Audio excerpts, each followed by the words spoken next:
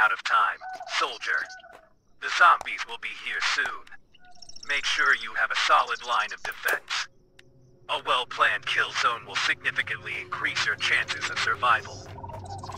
If you understand, act immediately.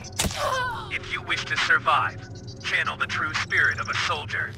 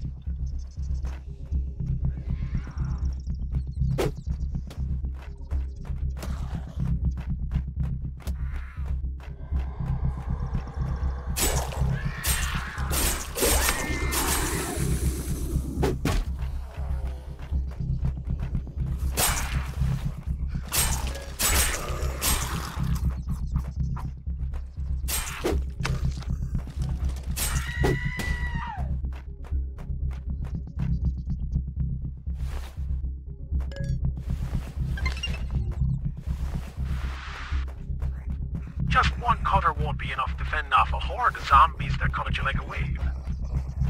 Eventually your defenses will be breached, and you'll become dinner for the zombies.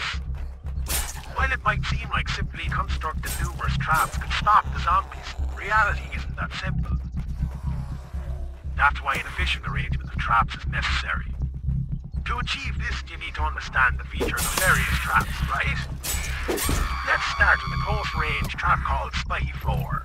The Spiky Floor can slightly immobilize zombies, making it effective in disrupting their movement. However, its damage is weak, so relying solely on the Spiky Floor won't make it easy to handle an onslaught of zombies. The ankle trap breaks their ankles, significantly reducing their movement speed.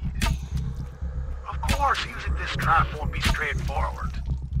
It can be activated only once if there isn't a trap machine to power it.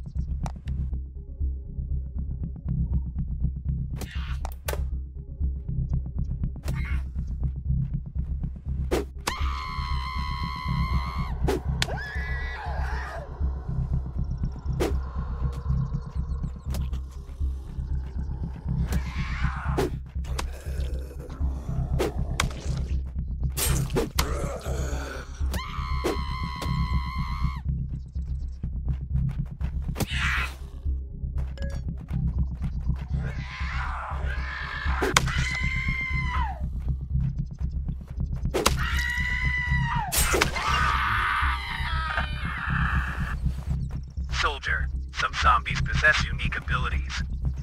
Among them, the Screamer is one you should be particularly wary of.